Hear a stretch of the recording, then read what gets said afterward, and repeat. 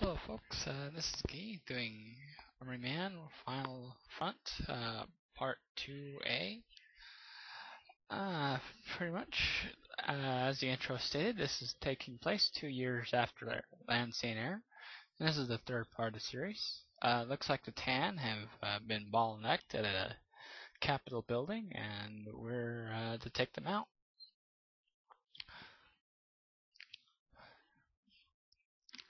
Seems there's some texture issues, but it's still a lot better user friendliness compared to the other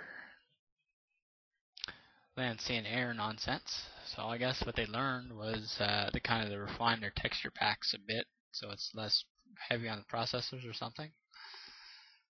Also, as I said before, the auto aim and the manual aim features are sort of changed to where they complement each other, which can be a bad thing or not, or a good thing.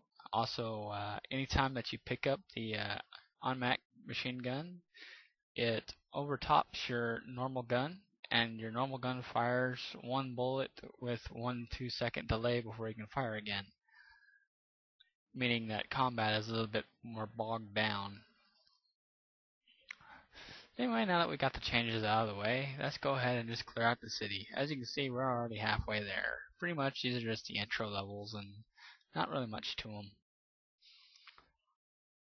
them. I'm playing this on medium difficulty, and pretty much you can tell that things are a little more user friendly. The tanks, on the other hand, unfortunately for some reason seem to have some graphical issues. As you can see here, there's a major frames per second wonkiness that happened. And also you can see the tank mechanics are a little harder to aim with than they should be. And that has become an aggravation at a later time. Also, driving the tank involves driving kind of like a bulldozer or a bobcat, which is basically you have to pull your two levers forward to move forward, put one forward and one back to turn directions, put both of them back to back up. Pretty simple there, nothing too complicated. But like I said, the turret for the tank is a little user unfriendly for whatever reason. But I've only seen problems with it in this scenario. The training mission wasn't as much of a hassle as this one is.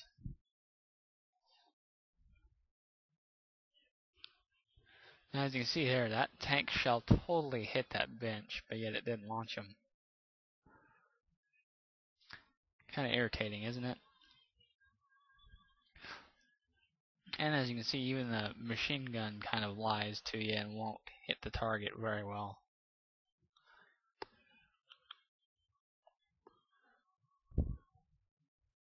Like I said, I hope this part gets cleaned up and this is just one issue, but like I said, I did experience some frames per second issues next to this building, but it's nothing too bad. And it looks like we have one more Tana kill, and there we go. That's the end of the first mission. See, like I said, it's just the intro levels. They're pretty fast, pretty quick, nothing much to them. Don't exactly know what's going on other than the TAN are trying to invade again. Looks like this time we're fighting along the rooftops, and we're escorting what appears to be a convoy. So pretty much what our mission is we just take out the tanks as we move along, as the intro showed. There's targets on the ground, which may or may not appear on your screen, so always just kind of get a good look there. And if your convoy takes too many hits, you automatically lose. So this is a timed mission, which means that, well, okay, that was sort of a fail.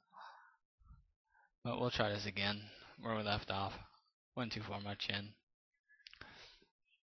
But pretty much you just have to take your time, and also you have to move quick. Also, as you can see, the TAN like to use a lot of the automatic machine gunner units, why you can only fire one shot at a time, which makes no sense why they took out the tap firing ability. I guess they were trying to nerf the rifle a little bit or something between games to experiment with it, but it does kind of become an annoyance. Pretty much just one mortar shot on the top of the tank kills the tank. However, damage isn't always displayed like it was there, so kind of keep that in mind as you're firing them so you don't waste too much time.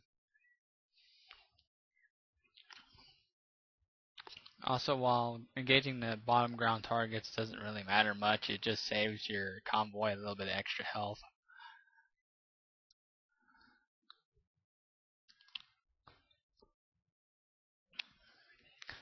But there isn't really much to this level either. This is another one of those intro levels that just, there's nothing much going on here. Also, there are some graphical issues, like right here. Looks like I can get up there, but you can't. And looks like some lazy texture coding. Seems 3DO was a little sloppy in this version, as far as some of the graphics go. I mean, they did try to clean up their texture packets to where it's less heavy on the processor, but at the same time, they definitely did kind of slack up on its detail. But pretty much, like I said, this is just pretty much the same thing here. You just walk up to a section of the bridge, pick up mortars, pop a few tanks, go on to the next section.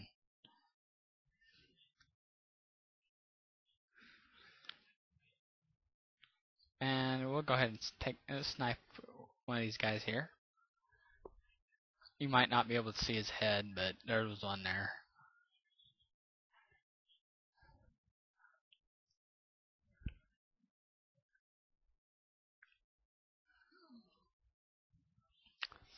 A rather short and quick mission.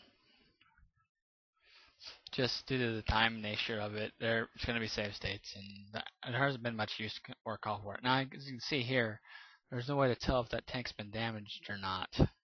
So I don't know if I've technically killed it, but I'll let it go.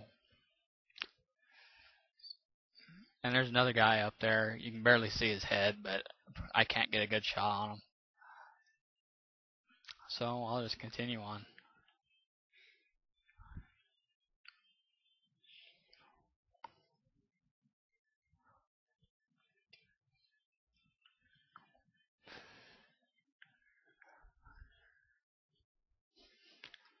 But figure I'd post a few just off and on games while I'm doing this project and kind of slow down, but it seems that this game rather moves way too quick for me to do that. I could probably just, the rate it's going with, I could probably burn through a lot of the sections of the game. And now they start bringing out 3 tanks on you. And pretty much, as you can see, there's that big red dot there, meaning that I'm nearly done with the mission. So pretty much if I lose here, I'm just going to reload the save state and get her done. Oh, looks like there's a guy back there, but I forgot about him. Hope it didn't affect anything.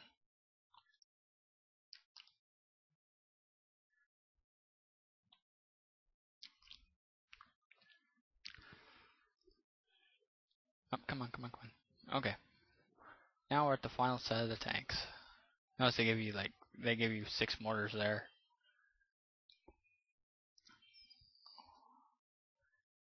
So just one shot per one takes them out rather quick. They're engaging the convoy, unfortunately, so if I don't hurry up, I could lose. And he killed the convoy right before the mortar landed. Well, I'll just reload the state from there, and I'll show you how to complete it. Like I said, it was just to save a little bit of time. So here we are. We're back to what we were doing before. As you can see, I cleared it a little bit quicker this time. And we'll go ahead and call it a video. So this is Kinky signing out. Thank you.